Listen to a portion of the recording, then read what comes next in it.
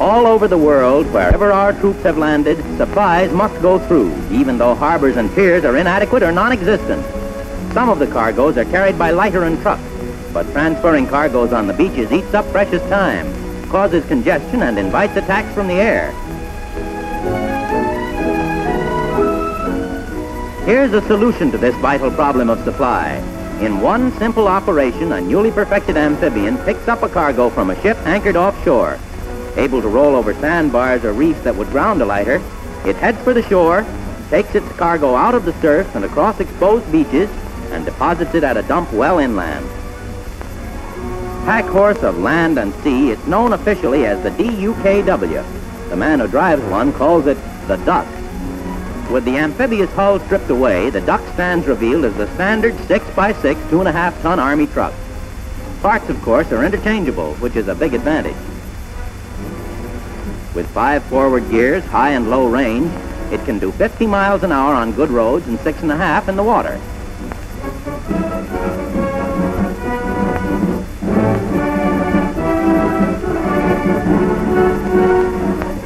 In training schools along the American seaboard, men are learning how to operate and service ducks. Training is tough, but interesting. A driver must be a combination truckman, stevedore, seaman, and mechanic.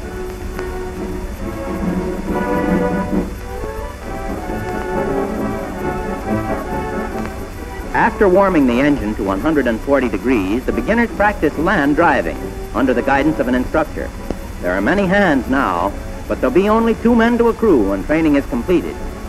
The hard, wide stretches along the water give them a chance to get accustomed to the duck's unusual turning diameter.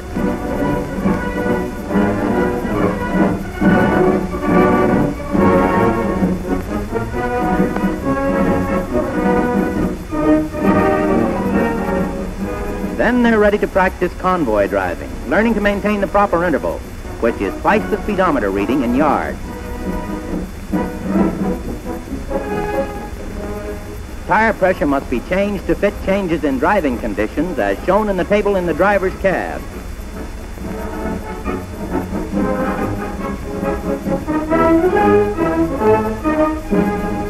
This is vitally important. In fact, with wrong pressure in the tires, the duck may be unable to accomplish its mission. All types of roads and cross-country driving are encountered, and because of its ship-to-shore operations, the amphibian must often travel through loose sand.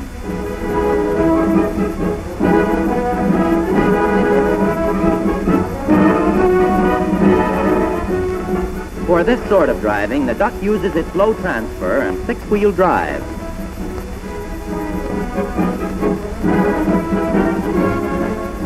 With the wrong tire pressure, sand is a trap, as this demonstration will clearly show. The duck on the left has tire pressure for road driving, the one on the right for sand. The hard tires make narrow, deep tracks, while the deflated tires flay out like a camel's foot, giving good traction.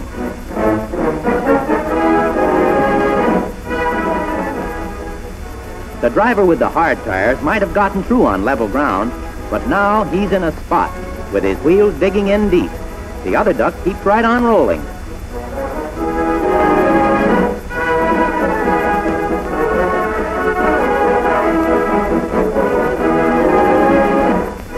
This can happen even with deflated tires, and the duck is provided with a winch, cable, and anchor, which are invaluable in such emergencies. With the anchor securely buried in the earth, the duck can pull itself out. A T-shaped hole is dug, with the head of the T 4 feet deep, to give the flukes of the anchor a good grip.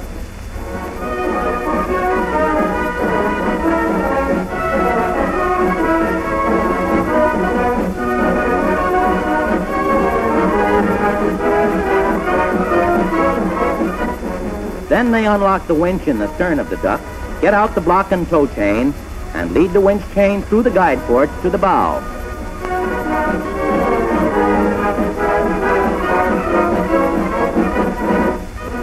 Equipped with 300 feet of wire cable, the duck is prepared to pull itself out or pull out another duck. It's a good idea to unreel a lot of cable, as this increases the strength of the pull.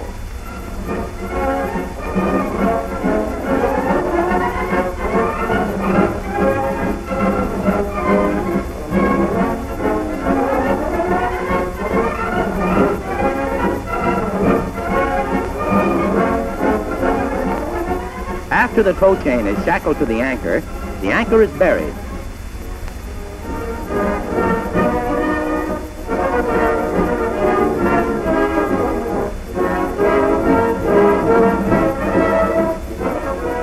The winch cable is led through the block, which is hooked to the chain. The block doubles the pulling power.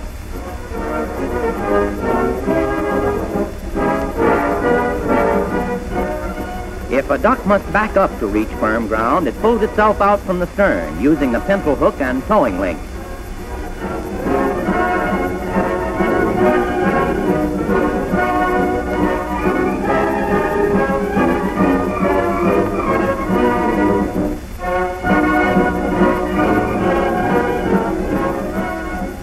When winching from the bow, the cable should be secured to a lower towing shackle with the point of the hook up. Then the winch is engaged in low, and the slow, steady pull begins with the wheels helping out. The cable should be wound up evenly and tightly. Next time, this crew will watch their tire pressure more carefully.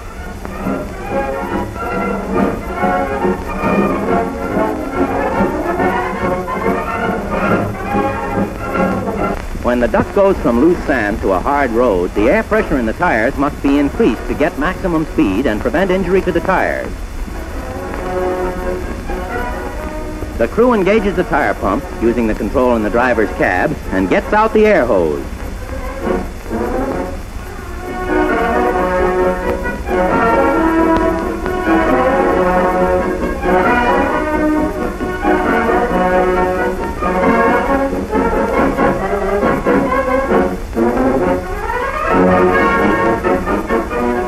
All 6 tires should register 40 pounds. Inflating and deflating as driving conditions change may take a little time, but it prevents injury to tires and keeps the driver from getting stuck. And in a combat area, that's essential.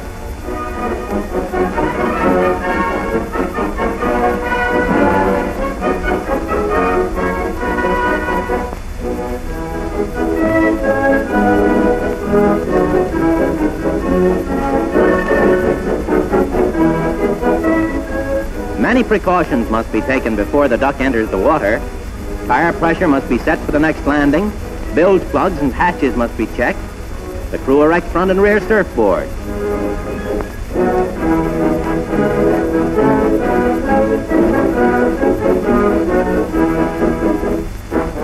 They also don life jackets. When the waves are more than 6 feet high, the windshield guard is erected.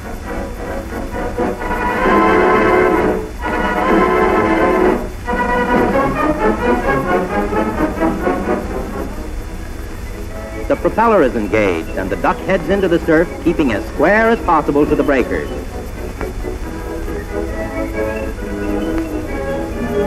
Until clear of the shallows and outlying sandbars, the amphibian is still part vehicle, so the wheels are kept engaged. Drivers learn that steering is quite different than it is on land. The stern instead of the bow responds to the wheel, and much more slowly. They ship water, but the bilge pumps, running constantly with a capacity of 220 gallons a minute, take care of that.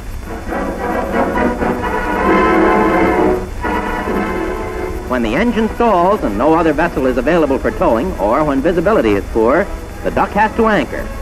In ordinary weather, it's anchored from the stern. In heavy seas, the cable is led through the fair lead at the bow and back to the stern.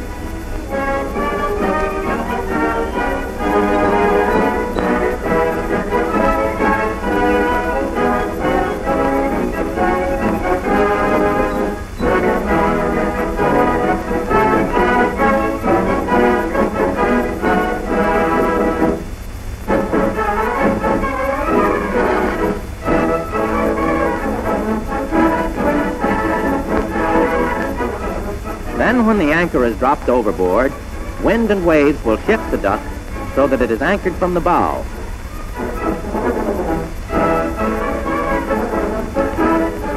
The anchor is hauled up by the winch until it is possible to make a line fast to the anchor shackle. Then the line is led back amidships and the anchor is hauled aboard.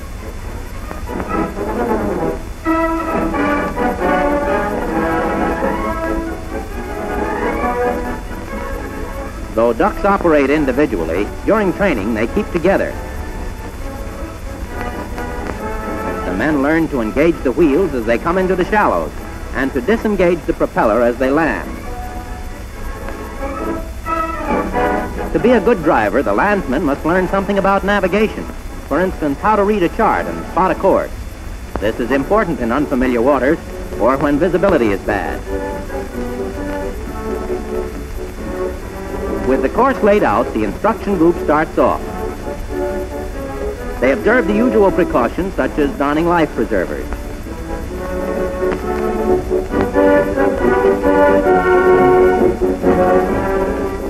They head squarely into the surf with the wheels ready to roll them over shallow spots.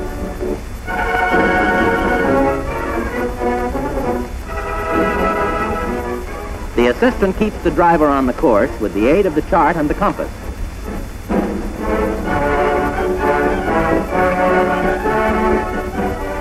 Now they're heading in for a landing across an inlet where a strong tide is flowing. Tides and currents will always fool a novice, and this man is making the usual beginner's mistake of pointing his bow at the front marker on the shore where he intends to land. Watch the front and rear markers spread out, showing how the current is pulling him off course. Sure, he'll land where he's heading, but he's doing it the hard way, going in there in an arc instead of a straight line.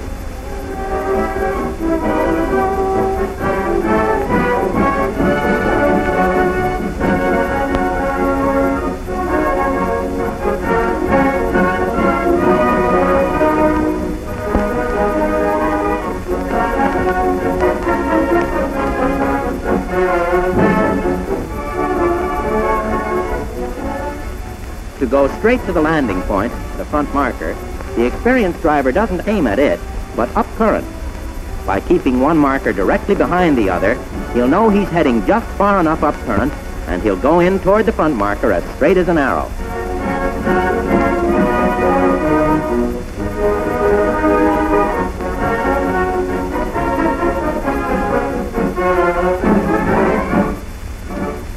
In the water as well as on land, there are traffic rules which must be followed.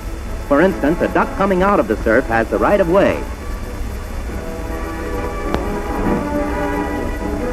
If a driver finds another approaching him from the starboard or right, he stays out of his way.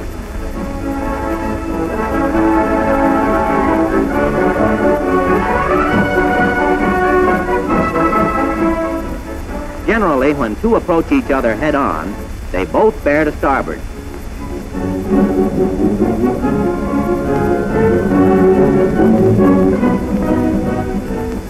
The men are thoroughly grounded in maintenance work, which is highly important in a truck that goes to sea.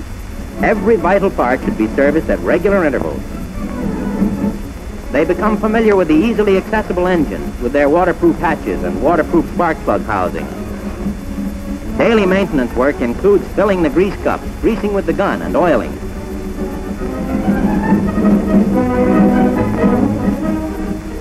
Once a week, a duck goes up on the grease rack for a thorough job from bow to stern.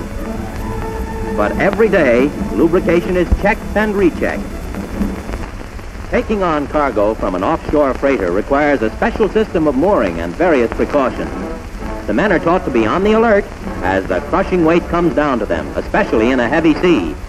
They guide it to a resting place forward in the compartment so that the amphibian will ride well. To simplify the operation, both at the loading and unloading ends, the cargo sling goes right along with the load.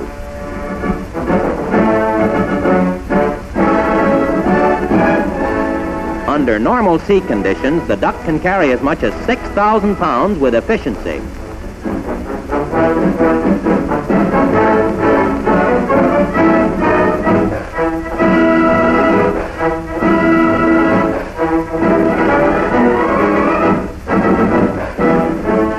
The duck rolls on inland to the dump, which is under good cover.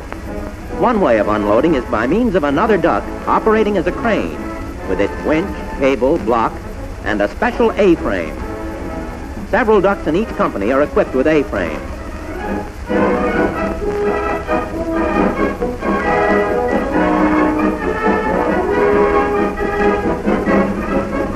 Special hand signals are used by the dump crew and the A-frame operator.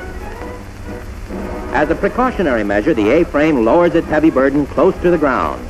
Then it carries the load to any selected spot. The A-frame can carry as much as 4,500 pounds.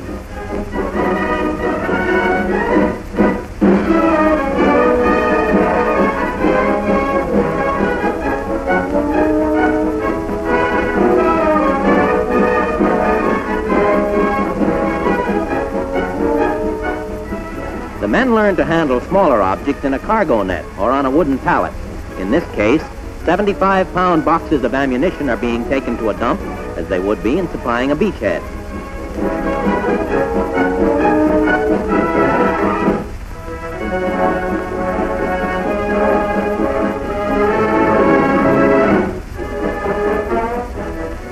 In both land and sea driving, a duck crew must know a lot of tricks.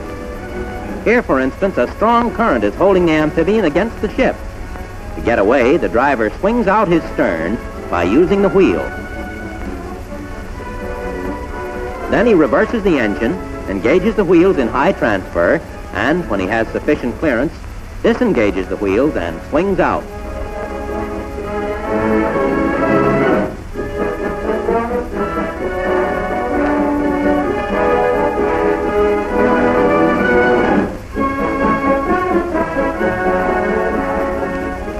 A speedy, efficient method of unloading small cases is by special chutes, known as hog troughs.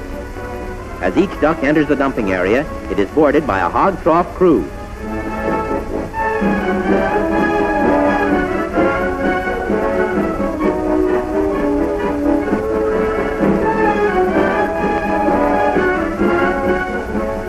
As the duck crawls along, the cases are laid down as much as 6,000 pounds in 2 minutes, the duck circling back toward the entry point.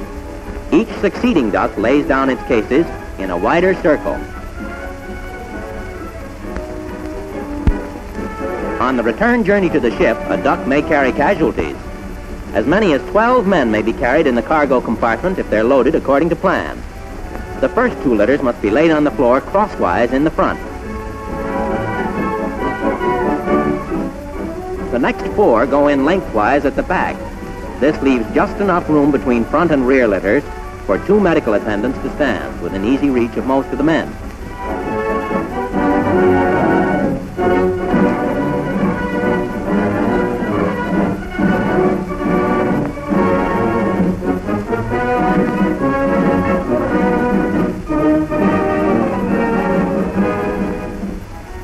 There is room for 6 more across the top.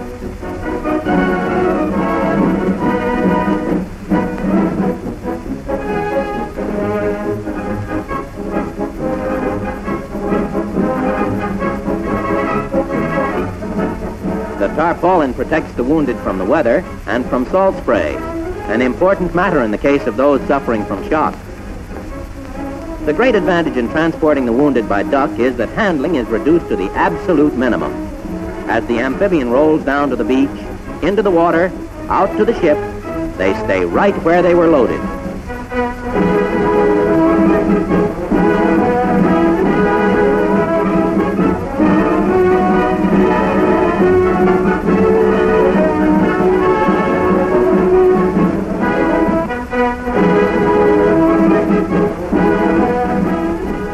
Even at shipside, they're not moved, for a special wire sling lifts the duck to the deck, where the men will be unloaded and carried to the sick bay.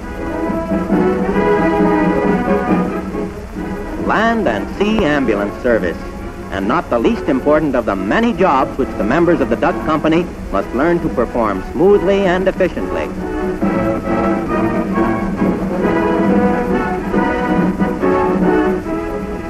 Intensive training turns the men into well-drilled crews, each unit of the company ready for service overseas. The squad with its 4 ducks, the section with its 8, the platoon with 16, and the entire company with 50, as well as a truck, a wrecker, a jeep, and an aqua jeep.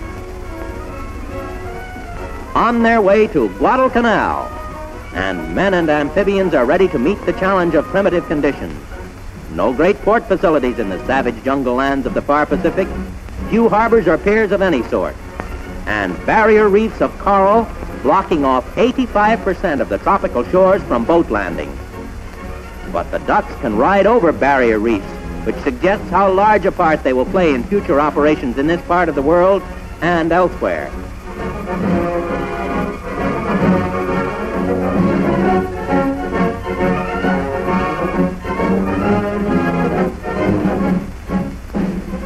Independent of piers and harbor facilities, the ducks quickly pick up their cargo and carry it ashore, riding low in the water and well spaced out, offering a poor target to any Jap flyer. The sea is calm here and landings are easy, but the ducks can also land on difficult beaches, coming in safely through crashing 15-foot breakers.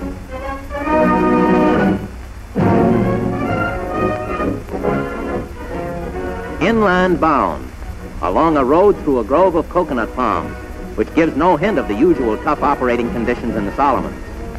Straight to the dump, well screened from aerial observation. In supplying a beachhead, time is vital, and the ducks load and unload with no lost motion, shuttling back and forth, helping the freighters to turn about quickly for more cargo. Soon the ducks will be equipped with a revolutionary device whereby the air pressure in the tires may be changed to fit driving conditions while the duck is in motion. Other improvements are on the way for the Army's seagoing truck to increase its usefulness on fronts all over the world. Supplies must go through, and the duck is breaking the bottleneck.